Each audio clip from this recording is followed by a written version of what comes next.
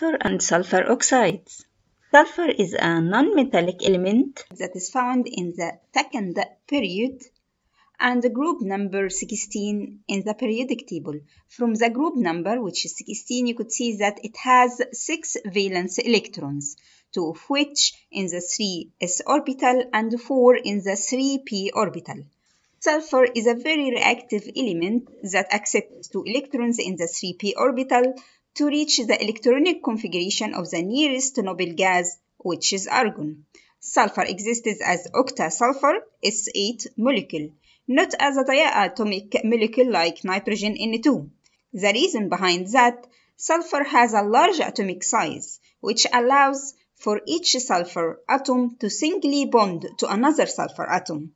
As each sulfur atom needs 2 electrons to fill the p orbital, each sulfur atom singly bonds to 2 sulfur atoms, and the result is the Packard ring, which contains 8 sulfur atoms singly bonded to each other. Sulfur impurities found in fossil fuel cause many environmental problems. The burn of fossil fuel releases sulfur dioxide gas, SO2, that reacts with nitrogen dioxide, NO2, to form sulfur trioxide, SO3. The problem with sulfur trioxide, SO3, is that it reacts with water vapor in the air, forming sulfuric acid, which is a very corrosive acid. Sulfur oxides are also released from volcanic activities in large quantities, which when coming in contact with atmospheric vapor, they form sulfuric acid as well. Sulfuric acid is a diabarotic acid. It can give 2 protons, not one like HCl or HNO3, which makes the pH of sulfuric acid lower than the pH of comparable concentration of HCl.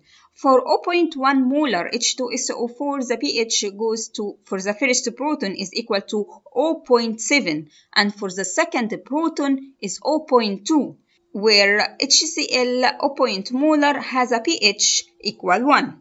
The oxidation number of sulfur in sulfuric acid, H2SO4, is equal to +6. Like we said earlier, sulfuric acid is a very corrosive acid that is considered the main cause of acid rain. Acid rain has a very harmful effect on environment. For plants, where acid rain falls on soil, the pH of the soil is lowered and dissolves many nutrients, which leaches the nutrients from the soil. Acid rain also dissolves the waxy materials on the leaves, which make them lose water and attacked easily by insects. Water sources are also affected by the acid rain. Acid rain lowers the water's pH, which affects the lives of many larvae insects as a result. Food for higher food chain is reduced, endangering many animals' lives.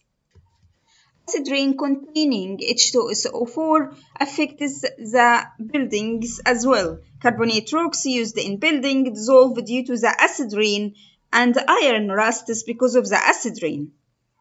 Although the very harmful effect of sulfuric acid on environment, it is very important acid that is used in many industries.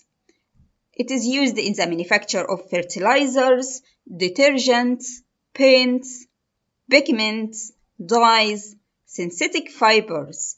It is also used in car batteries, tanning leather, and cleaning metal surfaces, which is called pickling.